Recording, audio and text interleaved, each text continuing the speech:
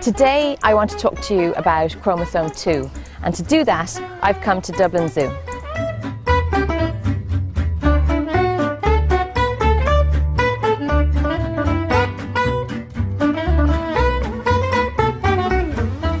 So you can probably see some chimpanzees here behind me, and one of the most surprising discoveries in modern genetics was that these animals, which really do look quite different from us physically, are at the genetic level almost indistinguishable, about 98% the same. However, there are some distinguishing characteristics, and one of these is that whereas we have 23 pairs of chromosomes, chimpanzees have 24.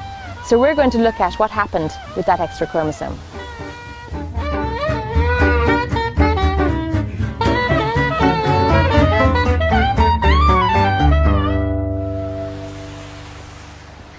Okay, so here we have some human chromosomes and some chimpanzee chromosomes. And we can do quite simple analyses of this, which is we can just line them up against the matching DNA. So when we do this, what we find is that one human chromosome lines up exactly with one chimpanzee chromosome. And this works throughout the whole genome.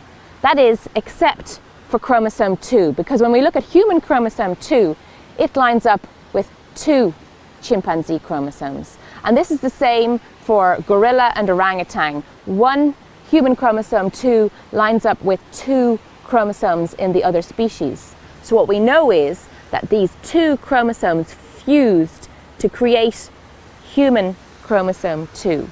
This then created a genetic incompatibility between the 2 lineages, a permanent separation, a point of no return.